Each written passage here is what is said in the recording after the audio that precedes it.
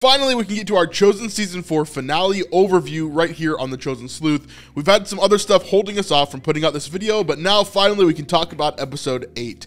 There's a lot of really cool things here. While most of Episode 8 is kind of a setup episode, there's a lot of really unique and amazing parts to this whole thing that sets up Season 5 really, really well. I'm excited to deep dive this, but of course, as I've been telling you, all of our deep dives for Episodes 1 through 8 will be coming out whenever the episodes come out on the app. At least that's what I'm hoping to do. If it takes too long, then I'll just end up doing my deep dives anyways, and I just won't have as much footage to show you during that. I hope that's not the case, because I'd love to go over some of these clips, some of these scenes, and really deep dive into that. Also, Season 5 is going to be starting up soon, and we're going to be doing behind the scenes content about all of Season 5 when they're shooting and what they're filming, and trying to sleuth out exactly what's coming up in Season 5. So if you want to be a part of that, make sure you subscribe to the channel and like this video, because it'll really help to get out to more people. Now, at the start of this season finale, we actually see a flashback. This is like we do in most of the other ending episodes of the seasons. We see as King David actually returns home to Jerusalem, and this is a really unique scene. We see as the whole crowd is surrounded around him as he's traveling through a city street. They're waving palm fronds and putting down clothes in front of the horse that he's riding. They're also singing the song, "Hosanna, our King is victorious," over and over and over again, praising David for his victory against the Ammonites. Then we cut to an indoor scene with David greeting his family and his son, Daniel. Now, Daniel, also known as Chileab, is David's second son after Solomon. This is by his wife, Abigail. And so we're actually getting a look into David's life after Bathsheba, or a different wife during Bathsheba, and some of these different family things that are kind of going on there. Again, David had multiple wives and multiple children as well. There's a lot of different family lines that come here. Then David mentions that it's almost Passover, 6 days to Passover, in fact. He asks if the rites have been performed yet, because he wants to perform them himself with his son Daniel. So David takes Daniel to another part of the city or another part of the palace and has a spotless lamb brought to them. This, of course, is for Passover, the Passover lamb. But here, they're actually going to anoint the lamb's feet. This is 6 days before Passover. They also mention that 2 days before Passover, you would anoint the lamb's head. Now, this is an interesting thing that kind of carries throughout the episode. Of course, we're going to see this later on with Jesus specifically being our Passover lamb. However, here in this, I'm not exactly sure how biblical of a tradition or ritual this is. I couldn't really find any details in my research about where this came from. I don't see anywhere in scripture where this was done, where they would anoint the lamb 6 days before and then 2 days before on the head. I didn't really see this anywhere, so I'm not exactly sure where this comes from. I'll try to do some more research, and in our deep dives maybe have some better answers for you here. Then in the rest of this David portion, we actually see that he explains kind of what Passover is a little bit, and talks about the unleavened bread when it comes to Passover, which of course they can't have yeast in their bread during this time. Then also he shows his son the bridle that was passed down from the time of Moses. This happens to be in The Chosen, the same bridle that Mary and Joseph have passed on to Jesus, because obviously they come from the line of David. We'll definitely talk about the bridle during the deep dives, but this is another one of those things that's a fictional addition to the storyline here, and of course it's not a massive thing, but it is an added thing whenever we talk about the triumphal entry and everything kind of happening there. Then after the intro song, we actually get a scene with Jesse and Veronica as they're shouting and evangelizing about Jesus, but specifically talking about Lazarus being raised from the dead and how many witnesses were there. The word has spread and everybody knows that Lazarus is alive. This is a really, really big thing in the book of John, especially when we read through the Gospels, because this is a massive point whenever the Sanhedrin and the Sadducees specifically really want to take out Jesus, especially because of the resurrection of the dead and him having the power to do that. This is a very scary thing that's kind of happening here.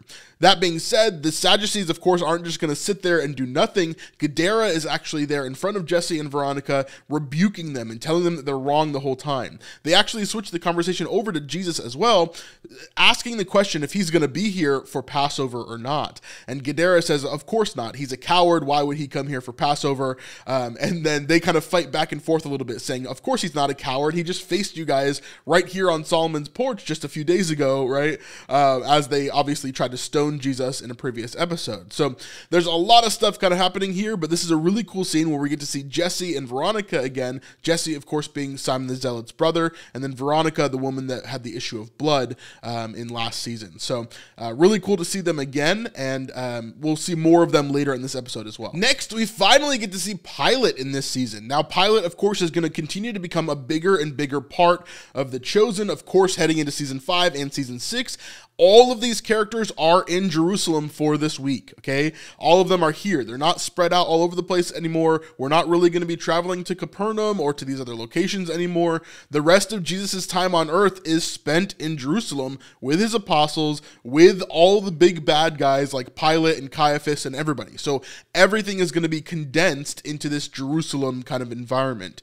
Now here we see Pilate and Atticus talking about Passover, talking about Jesus, and even talking about Lazarus. They begin by talking about unleavened bread and how Pilate might be hiding some bread with yeast in it, as obviously he's not Jewish, he's not celebrating the Passover, and of course he loves his flatbread, being a Roman, of course. So it was kind of a funny moment there, talking about the different cultures and different understandings, and Pilate says, you know, it's not that I don't understand, I just don't really care about this whole thing. And of course, Pilate, being a Roman official, wouldn't really care about the whole Jewish practices and everything happening there. We get to see a bit more of this later on with Herod and Herodias, as well as Chusa and Joanna at a dinner that they have with the Romans as well, which is really interesting. Now, overall, with this conversation between Pilate and Atticus, we get to see some really unique things with Pilate and even Atticus here as they begin to talk about what's happening in the world around them. They're talking about Passover, they're talking about Jesus, they're talking about Lazarus being raised, and all of this it's really unsettling for Atticus. For Atticus, he's really having a hard time, you know, figuring out what is actually going on here. He's seen too much to say that it's nothing, but he hasn't seen enough to explain exactly what it is. And so now Pilate is seeing how unnerved Atticus is, and that really throws Pilate off. Because in this relationship that we have in The Chosen, Pilate is almost like a understudy to Atticus in a lot of ways. Atticus is a mentor and a friend that he's had for a long time. And so for the two of them, they're kind of feeding off of each other. Atticus is trying to give advice to Pilate and help him to lead properly. And Pilate is reading off of Atticus how things are going and what is actually happening in the world. And so we're seeing as Pilate begins to get kind of thrown off by Atticus and trying to figure out what is actually going on here. Does he actually believe that Lazarus was raised from the dead? They're calling him the ghost of Bethany. It's true then. I have seen some things that I can't explain. And there's a lot of really unique things happening here between the two of them, but overall, Atticus is definitely trying to warn Pilate, hey, you need to be careful. You need to think about what you're doing. Tiberius isn't going to give you another chance. And one of the big things that actually happens in this scene is that Pilate is asking why Tiberius, the emperor of Rome, isn't sending more troops to help with this whole Passover thing, because there's millions of Jews here that could potentially overthrow Rome or potentially try to cause a revolt. So why wouldn't Tiberius send more troops to help him out? And basically they come to the conclusion of Pilate and Atticus think that Tiberius is testing Pilate, trying to see if he can go 1 week without an incident. And of course, 1 week is a very specific amount of time, as it's not only Passover, but also the whole situation with Jesus is happening at this time. When everything is happening in the temple and everything is happening with Jesus being crucified, that's this week. So it's going to be a very, very intense week. Now, something important to mention that happens a bit later is they also talk about Caiaphas and what Caiaphas's response is going to be to this as well. Talking about Jesus of Nazareth and what is going to be happening there. Now, there's a couple different players that we have to be worried about, right? And we're going to talk about them later as well. But of course, we've got Pilate, we've got Caiaphas, and we have Herod and Herodias. All three of these people are kind of in this area, these leaders here that are going to be reacting to Jesus and seeing what's going on here. The next scene we see is Mary of Bethany is at an Oriental trader trying to buy some perfume. Now, we don't really know what this is for yet, unless you read the scriptures, then you definitely know what this is for. But we see as the trader is showing her all these different perfumes and really amazing stuff, but none of it is good enough for what Mary has in mind. She pulls out a large sack of coins and puts it on the table. Of course, she got this earlier on after Lazarus's money had been transferred to her and Martha. And of course, she's just using this family money in order to buy this perfume. I don't think this is necessarily a bad thing. It's a great thing, obviously, for what she's doing it for. But this is a lot of money that she has here. She puts all the money on the table and says, I want the stuff that's not for sale. I've been to a lot of rich people's houses and dinners, and I know that you have stuff that isn't out here. And so the Oriental trader basically says, okay, I'll go see what I have. And she goes in the back and she pulls out a full bottle of pure spikenard. Now, this is a very expensive perfume. This is used to anoint the dead, essentially. But obviously, this is a large amount of it in this whole alabaster jar right here. Now, The Chosen here, again, is kind of mixing two stories together. There are two separate times, at least some people believe they're separate times, where a woman comes and she anoints Jesus before his burial. One of those is Mary of Bethany, and another one is the woman with the alabaster jar. We're not exactly sure who this woman is, or if it's the same person, if they're both Mary of Bethany, or if they're other people entirely. So we're not exactly sure in scripture if these are two separate stories or one story. However, in The Chosen, just like they've done with several other things, several other themes or miracles or moments, they've kind of added them together and made them one moment here. Now, the vendor asks Mary how much of this perfume she wants, and she says 1 ounce, 2 ounce, but Mary says, no, I want the whole jar. And the vendor protests. She's like, this is like a lot of money, first of all, and I need more of this in order to serve my other clients who I have throughout the city and throughout the areas that I travel. And Mary's like, well, I'll buy it. And she pulls out another bag of coins, puts it on the table, and is able to buy this entire jar. She says, here's 300 denarii. This is a full year's wage. Go ahead and take the year off if you need to go find more spikenard. But here, I'll pay you this. Just give me the full jar. And she says, this is for the greatest king the world has ever known. Of course, talking about Jesus here. Now, this is really important. In scripture, we see this referenced as well as 300 denarii. We don't actually see the purchase of the perfume, of course, but we see the outcome that comes a bit later on, and we'll talk about that in just a bit. Next, we get a really interesting scene back in the Great Sanhedrin. Now, of course, we know that Yusuf and Shmuel are kind of buddy-buddy now in the Great Sanhedrin, but the rest of the group obviously is very much against Jesus, even to the point of, having this coup and wanting to basically kill him, right? And so now we see as Gadara and the rest of them, Caiaphas, everybody is talking about how they're going to take out Jesus, how they're going to show that he's a fraud, even though they don't know really how he's doing all these different things. They've heard about Lazarus and Lazarus being raised, and they're saying, well, nobody can raise from the dead except for Elijah. And then, they kind of talk about, is Jesus Elijah? And Shmuel kind of points this out. Yusuf kind of points this out. And they're kind of confused about it as well, right? Especially Shmuel. He's not exactly sure who Jesus is, but he doesn't think that they should just throw him out altogether right now. They need to have some discussion with him, and they need to be able to talk through what is actually happening here. And so Shmuel and Yusuf actually speak up during this meeting of the Sanhedrin, which is a pretty big deal. And both of them talk about what is happening here and how they can give Jesus a chance here. This is very reminiscent in scripture to where we see Nicodemus actually standing up for Jesus in the Great Sanhedrin. If that does happen, it'll happen in season 5 most likely. And then we'll see Nicodemus again in season 6 during the burial. At least that's my hope. I would love to see Nicodemus again since we haven't seen him since season 1. So it's been a very, very long time at this point. However, during this Sanhedrin meeting, we do see as Shmuel specifically asks Caiaphas if he can go and speak with Jesus, speak with Lazarus, try to figure out what is going on here, and see if they can get any answers. This brings us to one of the parts that I'm most excited to deep dive into, and that is Caiaphas's prophecy. Now, in scripture, we see this prophecy as well, where Caiaphas says, I've had this vision, I've had this prophecy delivered to me by God that says that a man will die for the people so our nation will not perish. Now, this is a legit thing that actually happens in scripture. Caiaphas has this vision or this prophecy that shows that a man will die, one man will die, so that the rest of the nation will be saved. And of course, this does not mean what Caiaphas thinks it means. And scripture even tells us that he misunderstood what was actually happening here. He said these things not because he understood them, but because he had them delivered to him, right? And so this is a really, really interesting part. I can't wait to dive into this prophecy from Caiaphas here. Now, after this point, we see Shmuel and Yusuf talk about what they need to do, and they decide pretty quickly in this quick scene to go and visit Lazarus. All of us, myself included, have been too quick to take offense toward Jesus.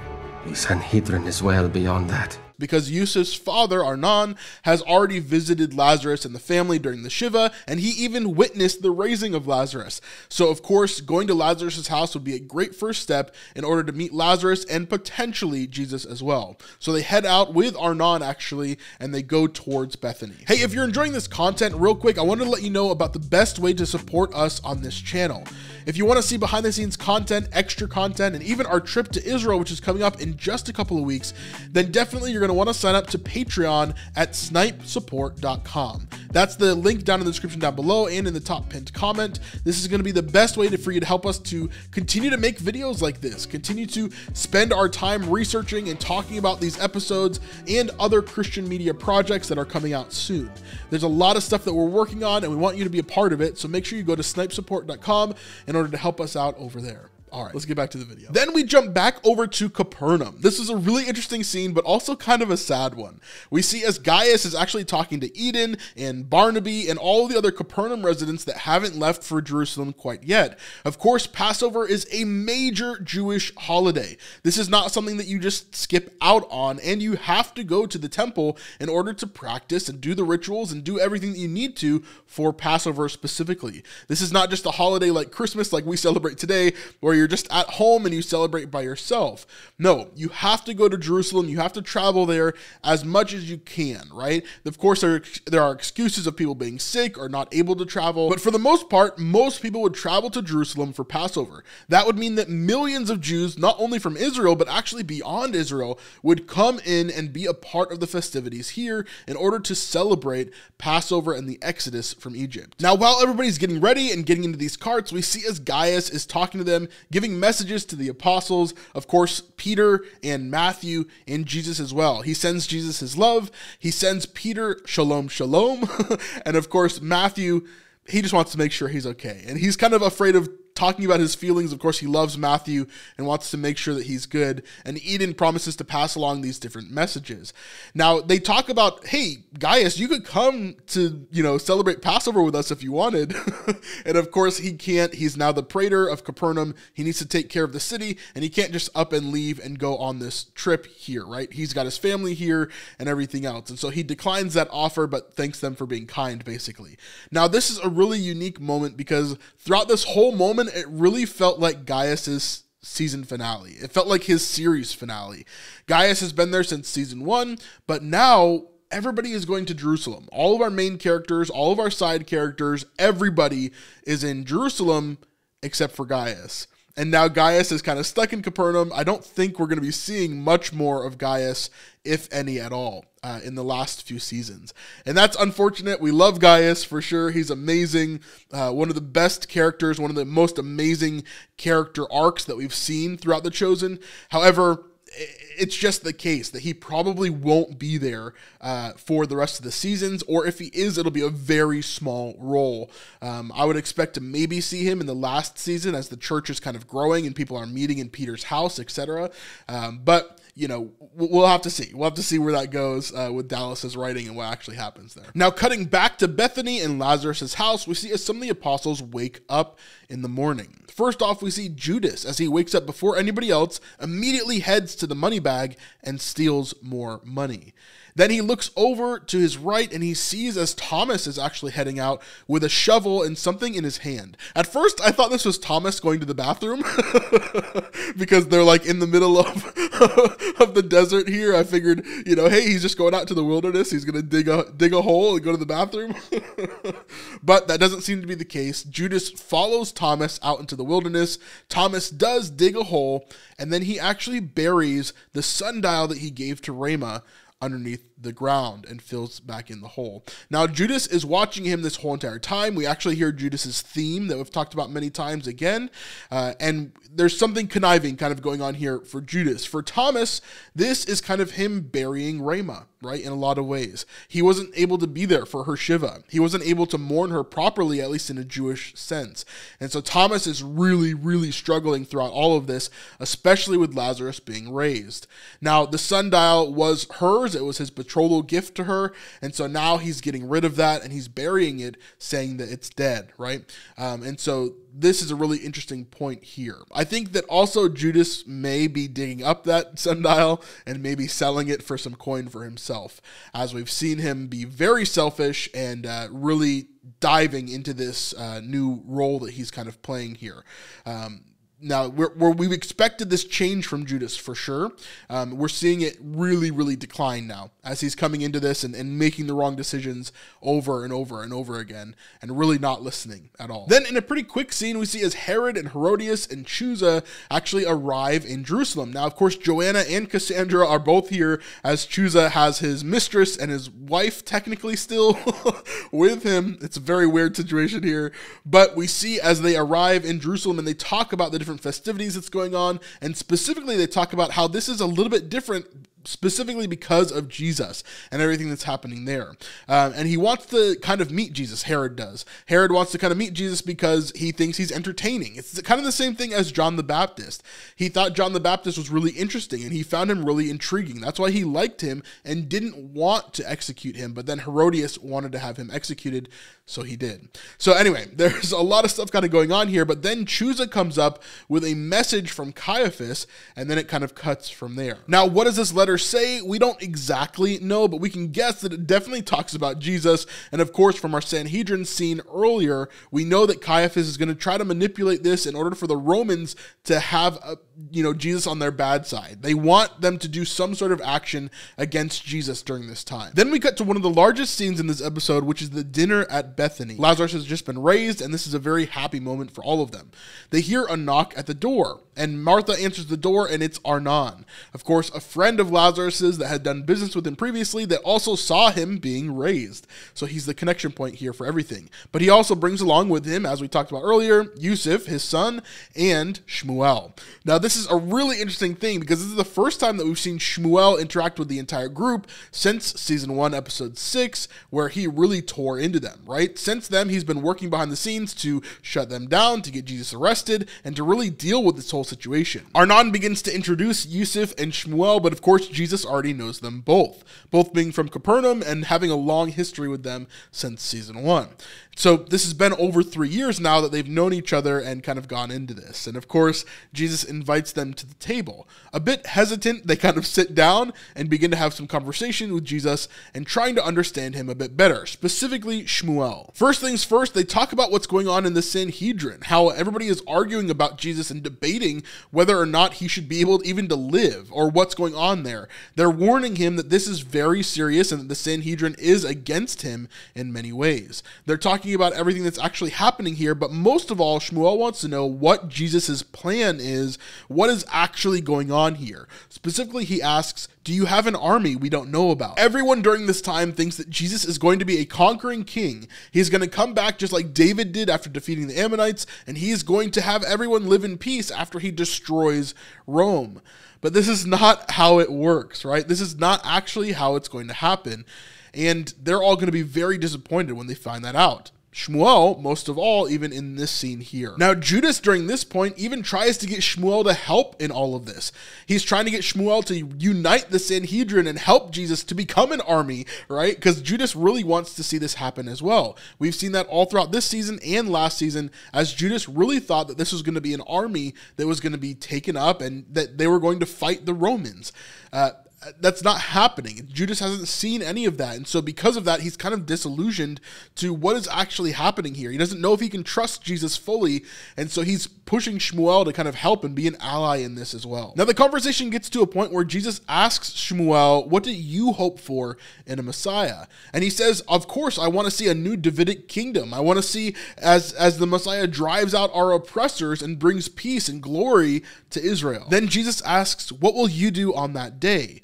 And of course, Shmuel doesn't really know. He says, worship, serve, I hope. I'm not really sure. I'm not in that day. You know, I don't know what will happen. But here's when Jesus goes into a unique teaching from Matthew 25, where it talks about separation in Judgment Day and how the people that know Jesus will have served the least of these, and those that don't will have ignored them and treated them like trash.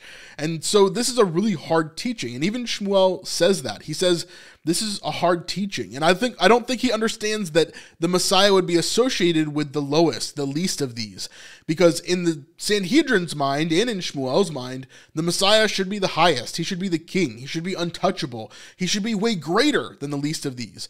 And yet Jesus humbled himself, even to the point of being born into this world and dying on a cross. And he just doesn't understand that. And of course, he won't for a little while. Now, the next scripture that Jesus says I felt was a little bit weird in this context here at this dinner. This is supposed to have been said at the Last Supper, but he talks about John 13:30-35. And so this is it's a really cool verse where Jesus says, basically, a new commandment I give to you to love one another. This is how they will know that you're my disciples, is how you love one another. And so it's a really cool verse. I love this verse, but it is said during the Last Supper for a very specific reason. So we'll talk about this a little bit more in the deep dives, but it was interesting that it's here, and I don't necessarily see the purpose of it being exactly here with Shmuel. Yeah, I don't know. We'll talk about it more a little bit later. And the last thing that Shmuel gets to talk about here is the Jewish traditions and culture. He asks Jesus if he's going to do away with these things, and Jesus says that he will be the fulfillment of these things. And so Shmuel is kind of confused about that a little bit. He begins to ask some more questions, and as that happens, Mary of Bethany walks into the dinner here. Now remember, Shmuel has never met Mary. He doesn't know who she is or why she's here or why she's crying. It's very intense moment here as Shmuel is kind of like trying to figure out what's going on. He even asks who she is, and Lazarus answers, that's my sister. And of course, Shmuel kind of like is trying to carry on the conversation. He's trying to talk with Jesus because this is a very important moment. And he's like, this woman doesn't know what's happening here. She doesn't understand what's going on. This is a very important moment. We need to be talking here. And of course, Mary kind of barges in, and immediately she gets down on her knees and begins to anoint Jesus's feet. Now this really startles Shmuel. Of course, this is a woman who's not married to this man touching him in public. This is a big no-no. And the fact that she's anointing his feet like this with her hair, she's taking off of her head covering. There's so much that's wrong with this for Shmuel, and he's really freaked out by it. Pretty immediately, he says that Arnon and Yusuf and him need to leave. They need to get out of here. This is not okay. They should not be, condoning this. They should not be endorsing this. They need to leave right now. And Yusuf says that he wants to stay to see what Jesus says about this. Now, Judas also questions during this time. This is a big part in scripture. Whenever the woman comes to anoint Jesus' feet, Judas actually speaks up and says that this could have been sold for a year's wages and given to the poor. Now, he says this not because he wants to give to the poor, but because he would like that money, because he's been stealing money from the group, right? This has been happening in The Chosen. This is what happens exactly in scripture. Judas is definitely seeing this as a contradiction. Jesus, in one hand, says that we need to give to the poor, we need to take care of the poor, but in the other hand, he has this very expensive perfume put on his feet. And he says to them, you will always have the poor, but you will not always have me. Again, alluding to his death, but not everybody really understands this. Jesus is very clear here as well. He says, she has anointed my body for burial. This is a really big deal, but Shmuel cannot handle this at all. Jesus tries to explain to him like, hey, the whole head covering thing, it's just a tradition. It's not a law that she's breaking here. There's a lot of things that like, hey, dude, it's okay. Like, stop freaking out. But Shmuel just continues to get more and more kind of worried about this. He does not know how to handle this at all. And so he says it's wasteful, it's immodest, it completely contradicts what he was just talking about, which Judas agrees with him on. And Judas is kind of dissenting along with Shmuel here. It's really interesting to see this as both of them kind of take a step away from Jesus. Really, really intense here. And I think this one line kind of explains all of what Shmuel is going through here. He says, I came here to give you a chance, and you ruined it. And Judas as well, missing the point again, he says to him, Rabbi, this is not a man that you want upset if you want to unite our people. Again, he just does not get it here. And then at the very end of the scene, we see as Yusuf leans into Jesus and says, for burial? Because he heard that part that Jesus said, but he wasn't quite sure what it means. But now Yusuf is getting an idea of what is actually going to be happening here. Jesus is preparing himself for his own death. And Yusuf is beginning to realize that. As we follow Shmuel outside, we see that he's very flustered, standing by the cart that him and Arnon and Yusuf came to Bethany in. And he's ready to leave. He just wants to get out of here. But Judas comes outside and they end up talking for a little bit.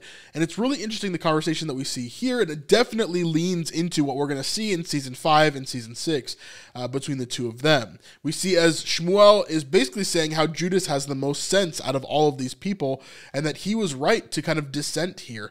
And Judas says, well, I'm surprised I was the only one that dissented. Clearly, Jesus was contradicting himself, right? We see this is the first time where Judas is very blatantly kind of against what Jesus said here. Not that he was, he wasn't mad about something else earlier on or even earlier this season with the Romans, but here, clearly, he's even telling Jesus to his face that he made a mistake and that he's wrong. This is definitely the lowest that we've seen Judas so far, and it's just going to get worse and worse from here. Judas again brings up the fact that this could be their chance during Passover to overthrow Rome and to do all the things that Judas has been wanting the Messiah to do. Now, Shmuel kind of agrees, and he shows how this could be a chance here, but he doesn't see Jesus as the Messiah.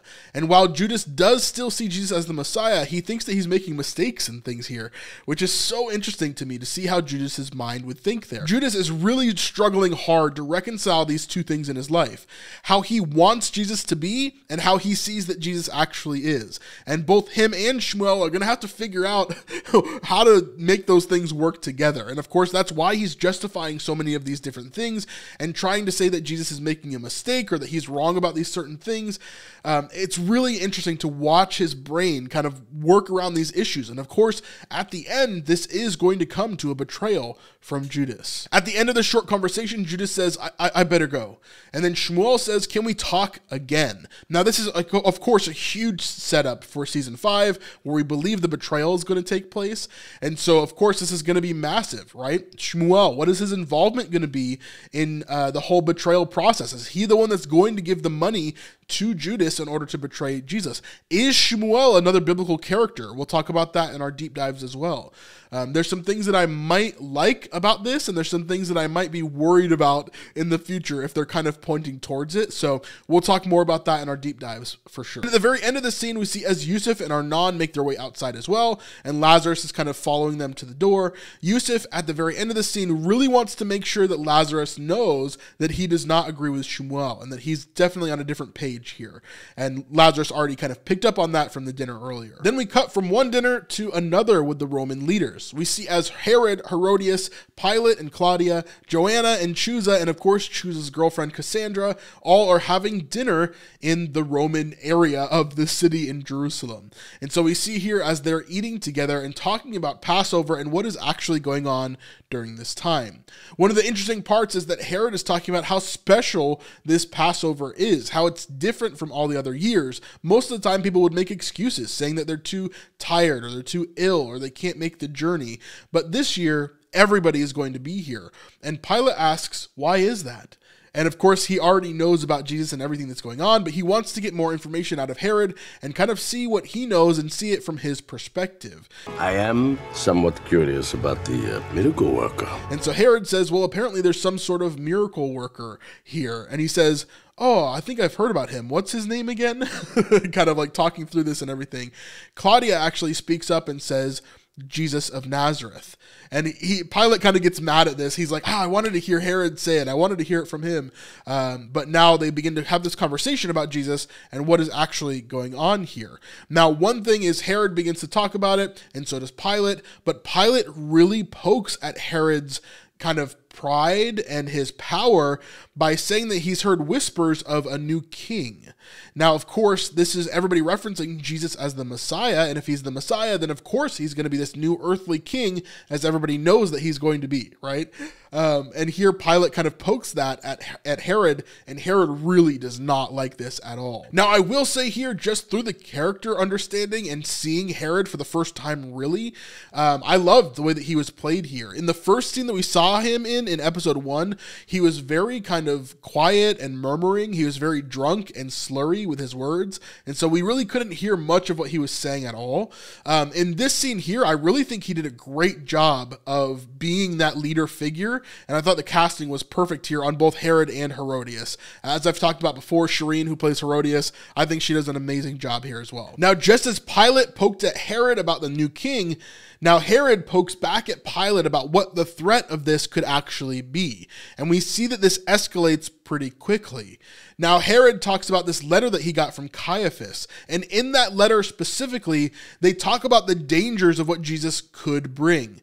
That Jesus could unite all the Jews, and this could become as big as a revolt as the Maccabees.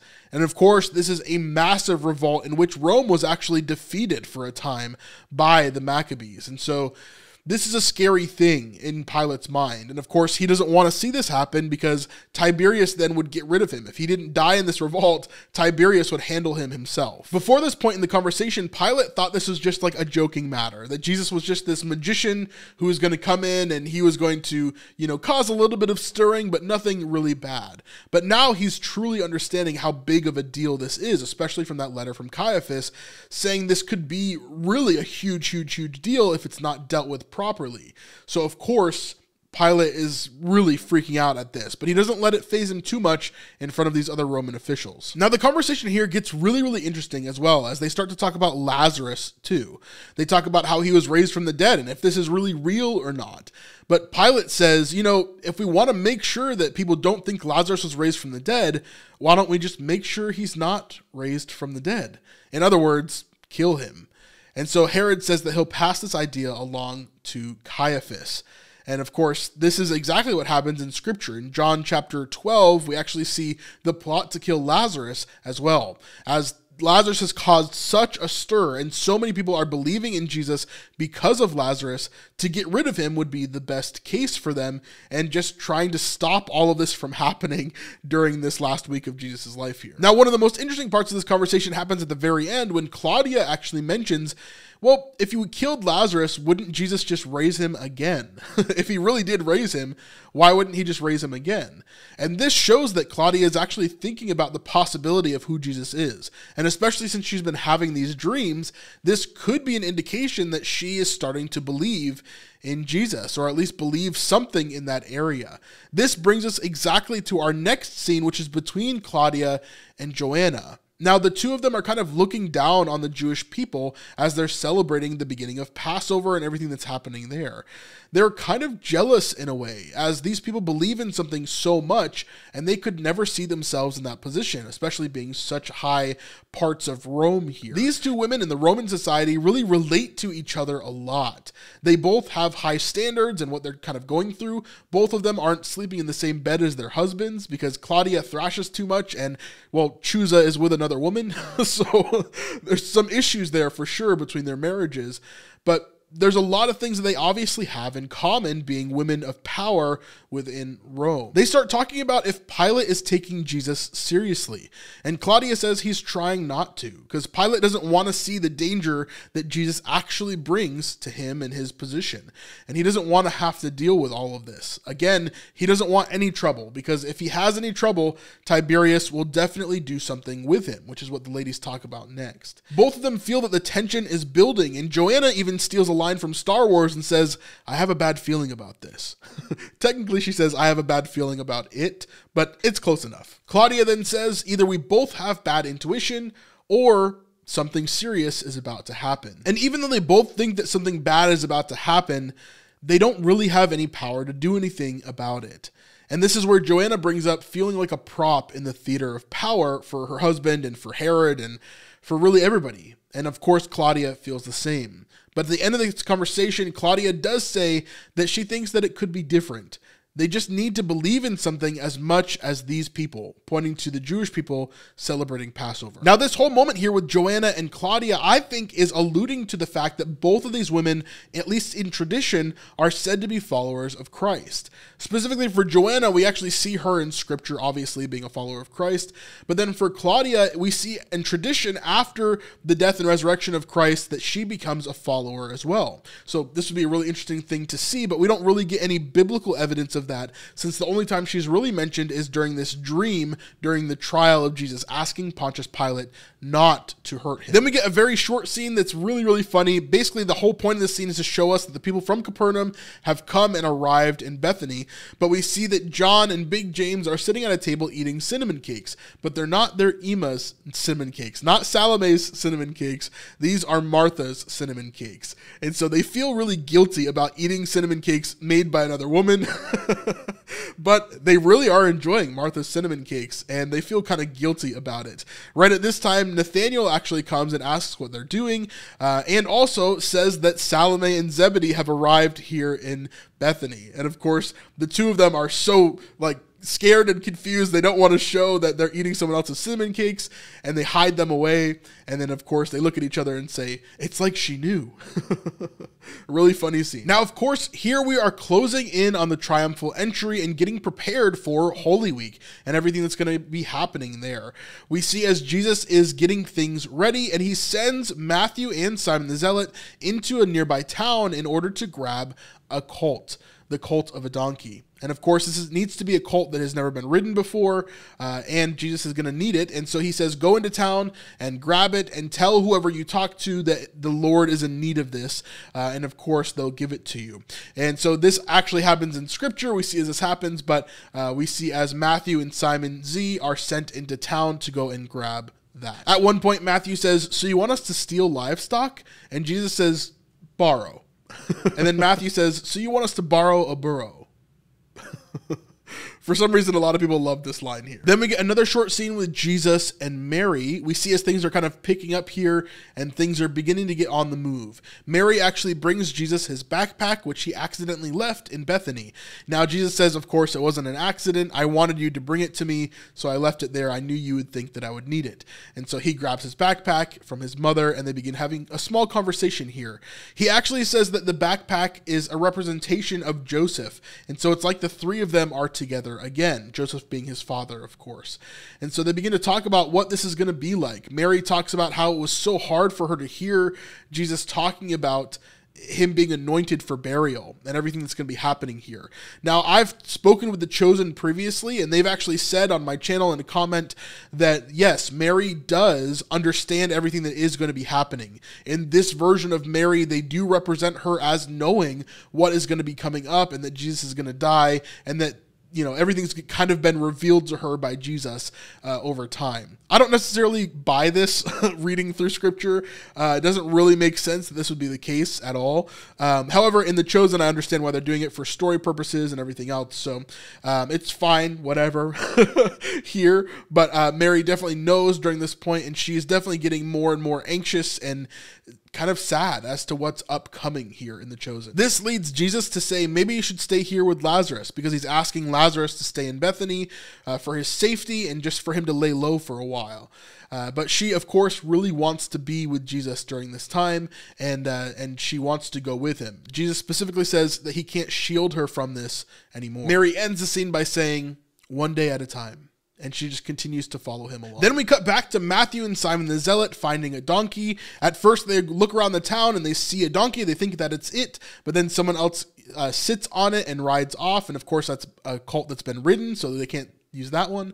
They go off and they find another one in a stable nearby, and they find a colt next to a donkey, and one of the stable hands walks in and says, "Hey, why are you untying this colt?" And he says, "Has it ever been ridden before? Has this colt ever been ridden before?" And he's like, "Well, why are you taking it? What's going on?" And they say the Lord has need of it, just like Jesus said for them to say. And of course, he's kind of confused. He's like, "No, I don't think it's been written, but why are you taking it?" And again, they say the Lord has need of it. And then Simon the Zealot actually quotes Zechariah 9:9. This is a prophecy from Zechariah that talks about Jesus riding in on a donkey, the colt of a donkey. And so this is a very important verse here. Now, what's really, really interesting is later on in just a second, we're going to see that this stable hand, his name is actually Zechariah as well. And so really cool connection point there between the verse and his name as well. And so they end up taking the colt and they return back to Jesus. Now, sporadically throughout this whole section of the end of the episode here, we're seeing as Atticus is kind of looking on, hiding behind some trees and watching as Jesus and his followers are doing certain things. He's definitely hyper aware as to what is happening here. He's definitely keeping an eye on this entire group during Passover for sure. During this scene here, Atticus actually commandeers another centurion's horse and rides off. We're not explicitly told where he's going or what he's doing though. Then we see a scene in Bethany as everybody's getting ready to leave and they're packing up. Everybody says, let's go. And they ask Lazarus if he's coming. And he says, no, Jesus asked me to stay here and lay low for a while. And then Andrew says, come on, time is running out. We got to go. We're already running late. Then we return to Jerusalem as that same stable hand that gave Simon Z and Matthew the colt runs into Jerusalem telling everybody that Jesus is coming through the eastern gate. He's coming. Jesus is finally here. He even runs up to Solomon's portico and even talks to Jesse and Veronica as they're talking to a crowd of people, which I might be a part of. If you look closely on the right side of the screen, you can see me actually in that group of people talking to Jesse and Veronica as Zechariah runs through and gets their attention as we all run out towards the eastern gate. It was a fun scene. It was really cool to be a part of that small group there. This is where we learn the stable hand's name as Veronica calls him Zechariah. Now, cutting back to that main street of Jerusalem, we see that Joanna and Chusa are now kind of stuck in this sea of people. Their cart can't go anywhere because there's so many people blocking the way. And of course, Chusa's complaining and complaining. Joanna, though, eventually gets out of the cart, says goodbye to Chusa, and goes off and starts buying palm fronds for everybody in this group here. Really, really a cool scene. And during all of this as well, Caiaphas is watching over the people that are all walking around below, kind of in disgust. Of course, he's trying to figure out what to do here. He's trying to figure out how to handle this whole Jesus situation, which of course we'll learn more about in season 5 and season 6. And then ending out this episode, we get a scene with Jesus and the apostles as they're all preparing to leave and go into Jerusalem for the triumphal entry in the beginning of Holy Week, which is season 5. We see as they're preparing the donkey, putting their cloaks over the donkey and putting the bridle on the donkey that Jesus gives them. Jesus pulls this out of his bag and gives it to them. Of course, this is the bridle that has been somehow magically transported through the time of Moses and David onto Jesus. Now, I understand historical artifacts and things, and maybe this is one of those things that never degraded from the time of Moses, but yeah, I don't know. We'll talk about that in our deep dives as well. This is one of the things that I've kind of been always a little bit iffy about, the whole bridal thing. And this is where Jesus kind of gives his final talking points to his apostles before they head into Jerusalem. He says, "The time has come. I must do the will of my Father in heaven. I know you all have many questions and there will be time for those later, but for now, will you come with me?" No matter what happens, I want you to know that in this world, I loved you as my own, and I will love you till the end. Will you come with me? And this is where Peter, the rock, of course, the leader of this group, says, "Lord, where else would we go? You are the only one with the words of eternal life." Now, this originally is actually said way earlier on, right after the feeding of the 5,000, when a lot of the disciples are leaving Jesus because he's, telling them the truth and they don't like it. He says, "Are you guys going to leave too?" And then Peter says, "Lord, where else would we go? You're the only one with eternal life, with the words of eternal life." And so this is kind of a misplaced scripture as well, but I think it does work really well here as well, going into, the triumphal entry, going into Holy Week, going into the crucifixion of Jesus and everything that's going to be happening here. Peter, of course, doesn't really know what he's saying here. He doesn't really know what's upcoming and what's going to actually be happening, but he's confident that he's going to follow Jesus, just like he was in John chapter 6 when this happens previously. And then the last line that Jesus says here is, no matter what happens this week, no matter what you see, feel, think, or do, I want you to know that in this world I loved you as my own, and I will love you till the end. And that is when they begin their journey into Jerusalem, and we cut to the credits for season 4. Very intense episode for sure. Overall, it's a lot of setup for season 5. Definitely not as good as episode 7. Episode 7, I think, was as close to a perfect episode this season as we could get. Episode 8 was very, very good, but it was a lot of setup for the future and kind of explaining what is going to happen later on. Of course, we have the connection from David to Jesus with the anointing of the Lamb. Again, I'm not sure how biblical that is or how traditional that is or where that happens in history. I haven't really found any evidence of that, or if it's just something that's been taught over time.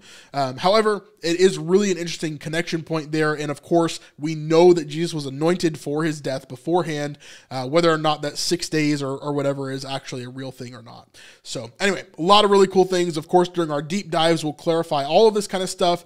We'll jump into a lot of different details, and we're starting from episode 1. So hopefully whenever the episodes come out on the app, which I hope is soon, then we will continue on with those deep dives and talk about all those different things. Until then, we're going to be talking about a bunch of different stuff, including news coming up with The Chosen, including other TV shows that are in the works right now, including filming for season 5 and all the stuff that's happening in between. There's a lot that's going to be talked about on this channel, so make sure you subscribe, make sure you like this video, and we'll see you guys on the next one.